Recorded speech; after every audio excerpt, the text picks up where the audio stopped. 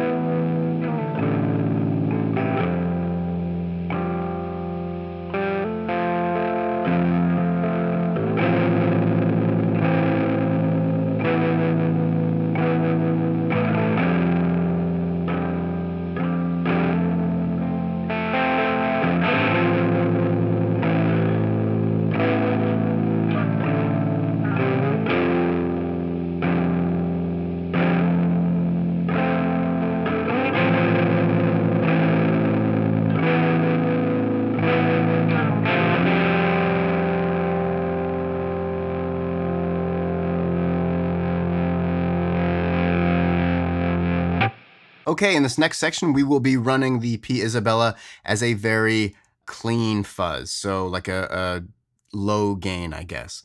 I'm going to have the tone maxed, the mids around 1 o'clock. The fuzz is going to be completely off. All the distortion we're going to get is going to be from driving the volume knob. So that's the kind of the first gain stage we're getting here. I'll keep it set at the modern setting, and then I'm going to turn up the clean bend just a little bit, so it'll be around 9 o'clock. The first section will just be the P Isabella, and then in the latter section, I'm going to turn on the Death by Audio rooms. And here it'll be, just like a large digital reverb, but it'll be before the fuzz. So you'll hear the breakup of the P Isabella with the input of the reverb as well. So this is more of like a dirty overdrive. You're going to hear some of the aggression is going to come from the tone knob being maxed out, kind of the sharpness and brashness of the high end kind of paired with the fact that there's no fuzz going on and the only drive is from the volume knob.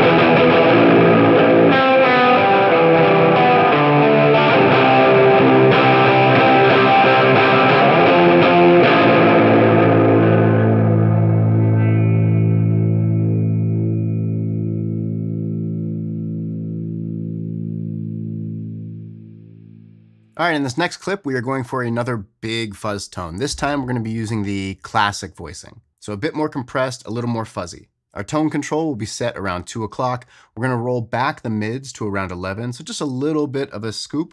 The fuzz will be maxed. We're going to keep the volume around 3 o'clock, and then no clean blend. Because this is pretty similar settings to the very first clip, what you'll hear is the main difference being the switch of classic and modern voicing. So in this regard, you get kind of two pedals in one where this switch really does make a very drastic difference in the tone, and you can get great sounds out of both.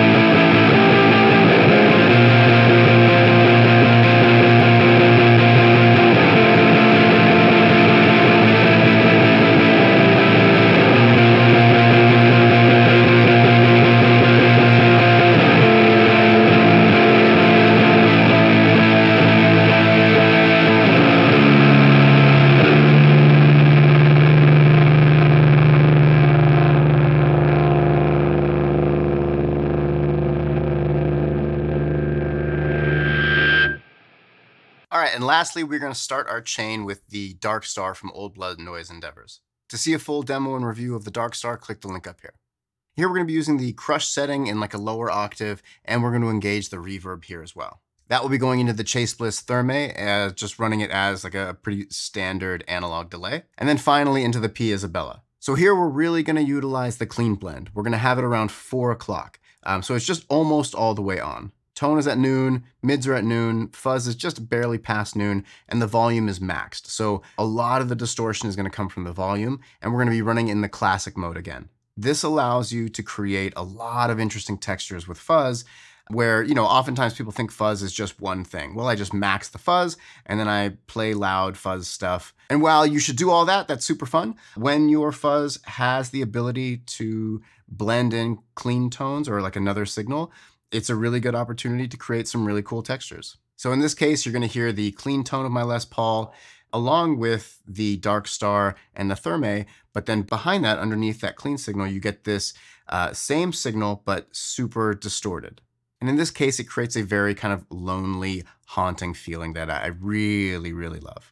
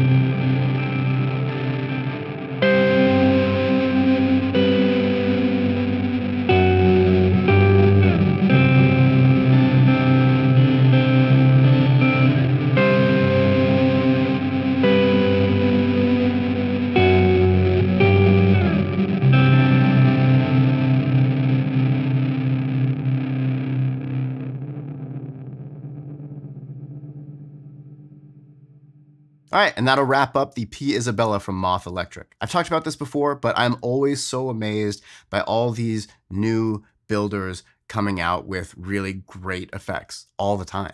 And this is no exception. For the first pedal, Moth Electric really knocked this out of the park. I highly recommend keeping an eye on what they're doing. Obviously, you can hear it sounds amazing. It's built really well, feels super solid. Powder coating is nice. I love this faceplate.